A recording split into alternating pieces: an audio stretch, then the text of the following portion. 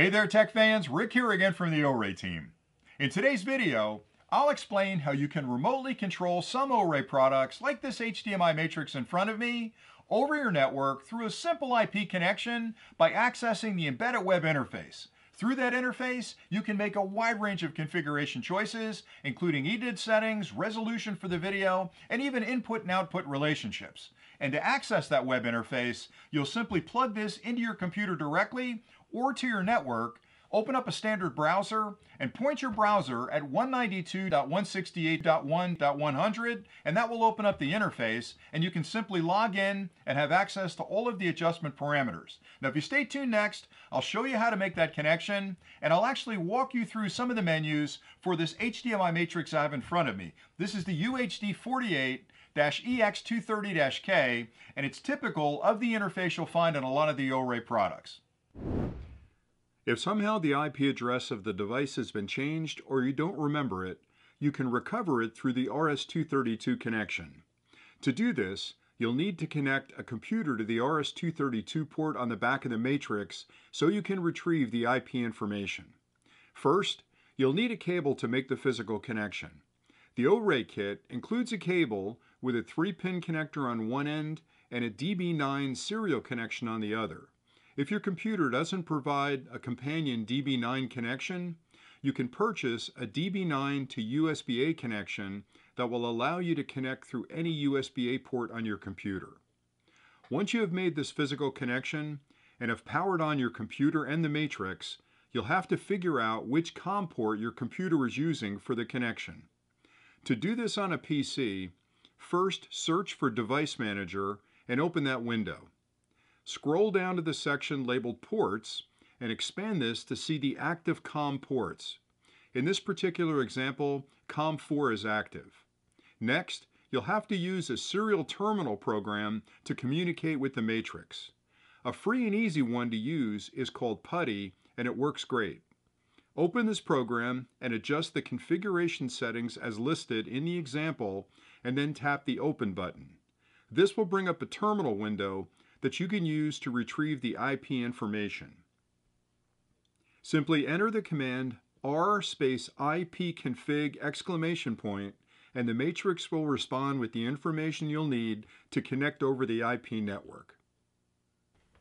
When you first connect to the matrix, you'll start on the Status tab that provides a lot of good information on the current state of the matrix.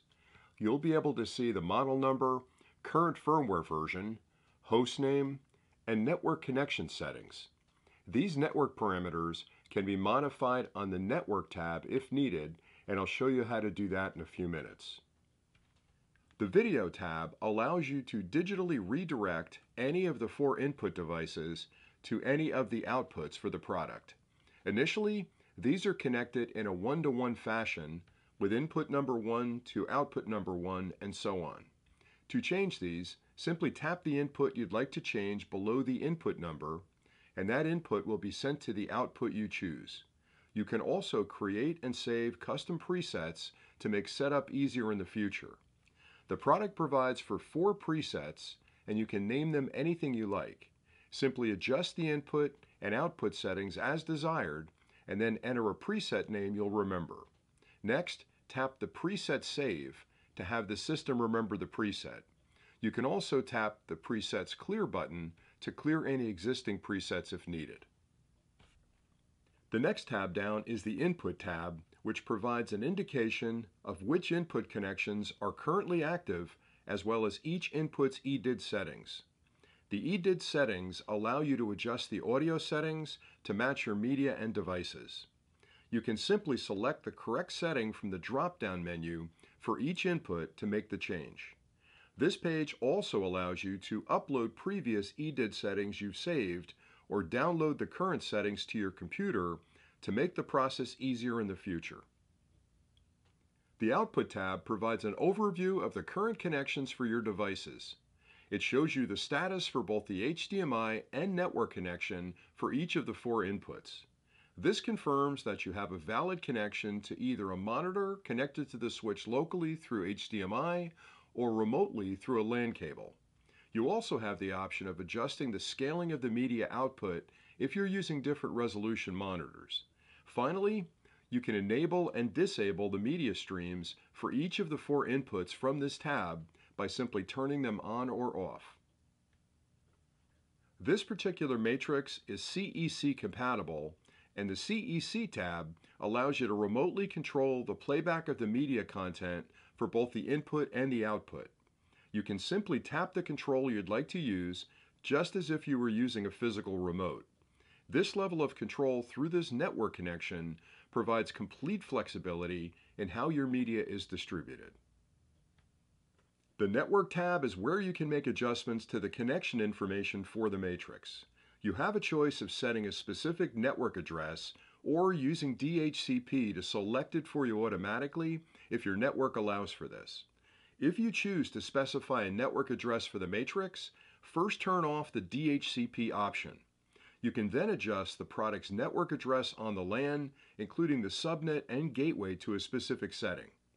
This screen also allows you to change the default passwords for both the user and admin to ensure secure access.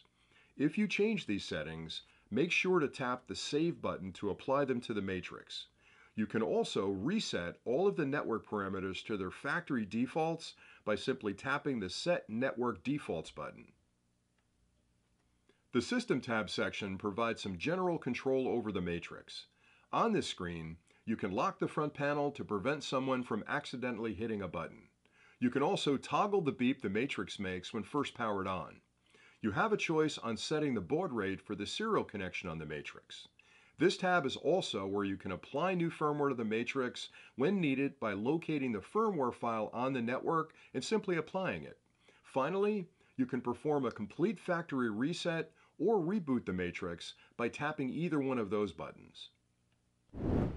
I hope you found this overview helpful, and accessing the web interface that's embedded in a lot of the OREI products is incredibly easy. You'll simply add that product to your network or connect it directly to a computer.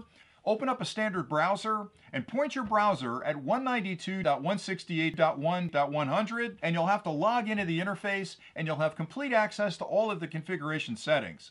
You can also access it through a direct RS-232 connection if you choose to do that, but that would be more of a command line instruction as opposed to a web interface, which I think is a whole lot easier. So hopefully you found this review helpful, and until next time, as always, thanks for watching.